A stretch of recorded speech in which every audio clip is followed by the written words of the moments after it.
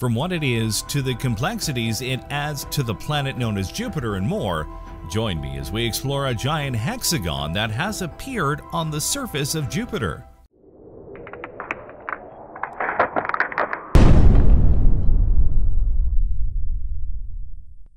Among the many planets in our solar system, one that continues to demand attention from us here on Earth is Jupiter. Not only is it the largest planet in our solar system, but it's one that has very unique features and events going on that honestly doesn't happen on other planets near us. And just when you think it's done revealing all of its secrets to you, it goes and has another thing happen. This very unusual discovery was made by the Juno Space Probe very recently, and it's an event that at present honestly doesn't have a scientific explanation, but we'll do our best to describe it to you. This event is currently happening in the atmosphere of Jupiter, and it can only be described as a whirlwind of power that is the size of Australia. For the record, it's 2.9 million square miles in size. Does that have your attention yet? No? Then how about this? This event isn't one thing, it's 7. The first one is the one we just described to you, a massive whirlwind event the size of Australia. But now I need you to multiply that by 6, and then have those 6 new events surround the first one in such a way that it honestly makes a hexagonal shape. This is something you'd likely think is science fiction or a projection of something that could happen one day, but it's real, and it's happening right now on Jupiter. The Juno probe found this at the planet's south pole when the craft was just 2,000 miles above the cloud layer. Going back to the 7 whirlwinds, even the smallest of them has an area that is slightly larger than the state of Texas. This should go to prove that this isn't just a weird set of coincidences. This is an event that has been building and is perfectly placed where it is for a reason. But what that reason is, your guess is as good as mine. But here's the rub. At one point in time, there was only 6 of them, and they were shaped in a pentagon formation, with the biggest one being in the center like it is now.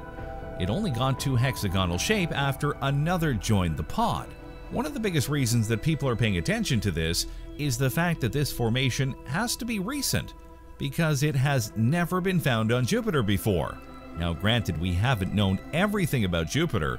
Even now we're still discovering things like the fact that it has a lot more moons than we expected. However, for something of this size to go unnoticed for so long would be like the Great Red Spot being missed for centuries until we got the right look and realized it was there the whole time. For further proof of this notion, I guide you to the fact that various cyclones and hurricane-like entities have already been found on Jupiter in the past, including the Great Red Spot. The problem here is the formation. While it's not hard to believe that a massive cyclone or hurricane kind of thing would happen on a gas planet for all sorts of reasons, for them to sync up like they are doing and creating a shape that defies explanation is rather mind-boggling.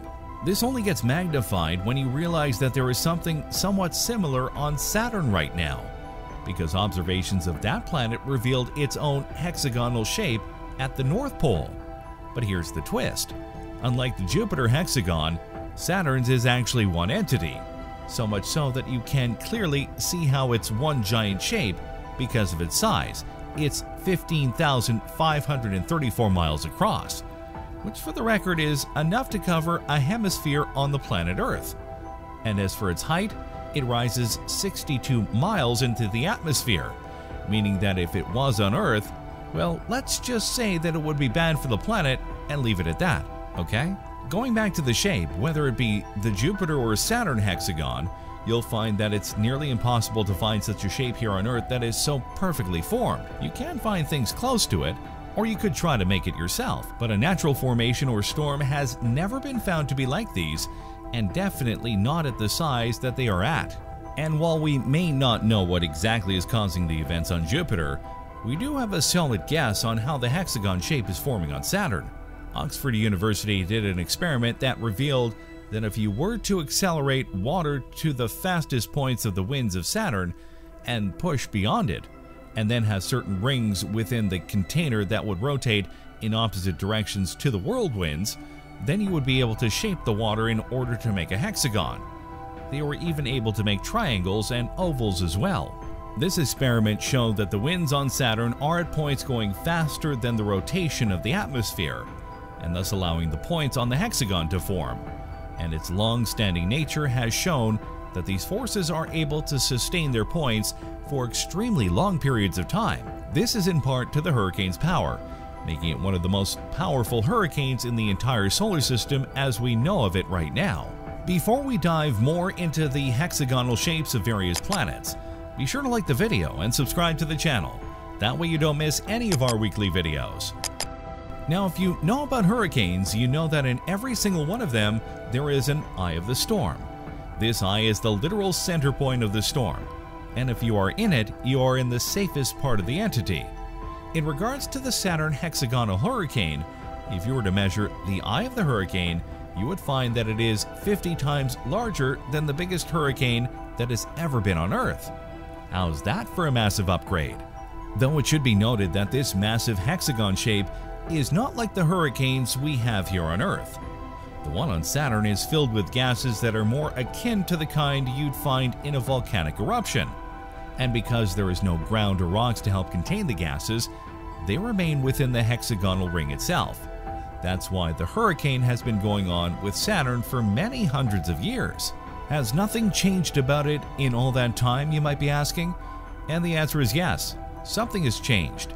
Its color. But why it changes color likely isn't what you're expecting. You see, one of the biggest differences between Saturn and Earth isn't just its size and the fact it's a gas giant. It's the length of its seasons and years before of its long orbit around the Sun. 1 year for Saturn is 29 Earth years.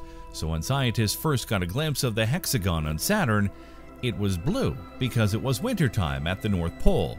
But then by August 2009, spring had started to come to the planet, and that meant that there was a lot of shifting going on in the atmosphere. The rise of aerosols, thanks to increased sunlight, allowed the color of the hurricane to shift from blue to gold. But let's head back to the hexagonal shape on Jupiter for a bit, okay? You might be looking at this and wondering, what would happen if this was on Earth? Well, if we were to transplant it and then scale it down a bit, then it would fit on our planet. Don't forget that 1,300 Earths could fit in Jupiter in a non-total destruction way, then you would still have a large area of effect that would leave the entire area that it's filling up in a rather lifeless state. Granted, over time life could be made to resist it, but more than likely that would be at a microbial level. You have to remember that these vortexes are basically massive hurricanes, and they have the winds to prove it. Ironically though, the winds of the vortexes aren't as strong as the strongest hurricanes ever recorded on Earth.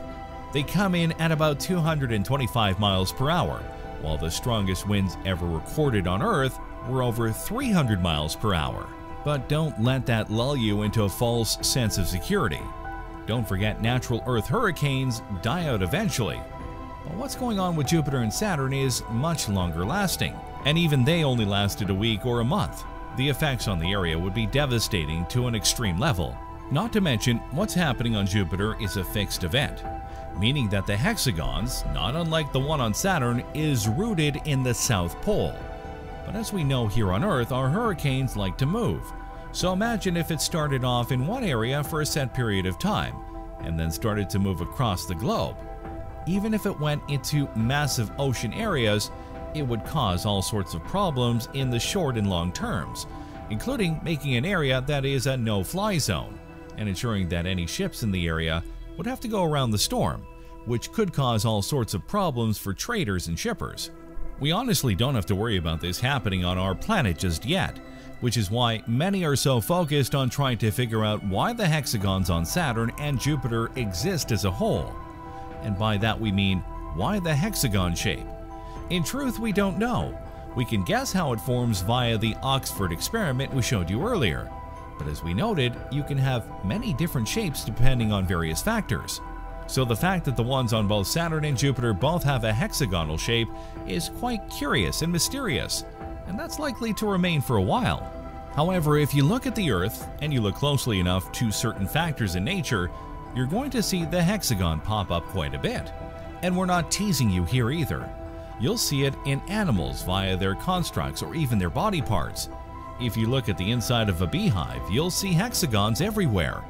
And in terms of the Saturn hexagon, we could argue that its shape is a way of ensuring that it's a solid entity and doesn't break apart so easily.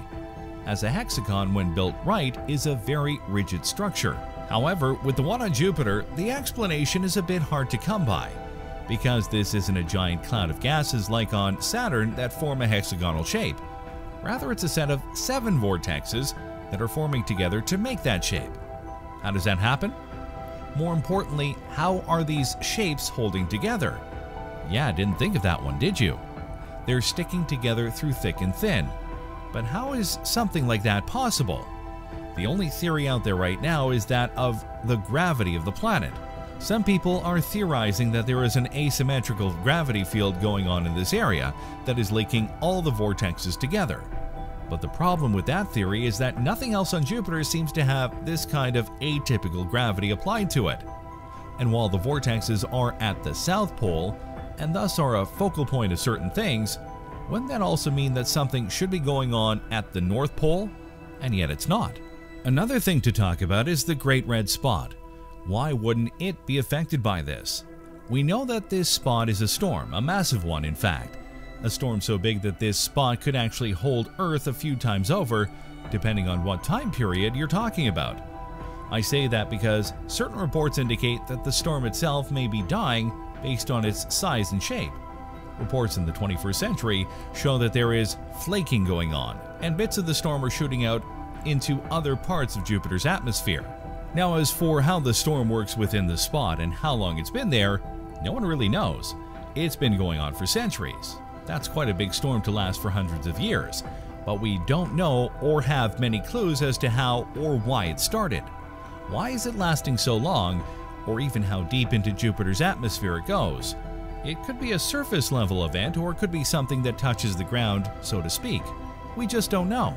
So when you add the Great Spot and the hexagonal shape at the South Pole, you have two very big, very conflicting, and very deadly events going on here that honestly can't be explained that well. And if these two things are there, it goes to reason that somewhere else on Jupiter there is something else that could be very weird or strange. Only time will tell if we get to discover that as well. Thanks for watching, everyone. What did you think of these weird hexagonal shapes that are on both Jupiter and Saturn? Which of the two do you think is the weirdest of the bunch? What else do you think we're going to be able to learn from these things? Let me know in the comments below. Be sure to subscribe, and I'll see you next time on the channel.